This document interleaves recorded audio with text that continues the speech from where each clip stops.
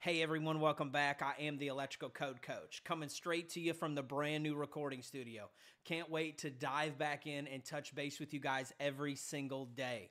Today's question of the day is, what is the full load current, the FLC, of a 3 horsepower 208 single phase motor? And I want to take a second to make a clear distinction right here. Just because you're in a 3-phase building or a building that has a 3-phase service doesn't mean that you're necessarily working with 3-phase equipment. If you only pull 2 hots to that piece of equipment, then you have a single-phase piece of equipment. But if you pull all 3 hots to that piece of equipment and utilize all 3 of them, you're going to be on a true 3-phase piece of equipment. The answer to this one is going to be 18.7. And for this answer, we are going to head to table 430.248. What we're going to do is we're going to start over here on the left-hand side of this table, and we're going to find our horsepower, which in this case was 3.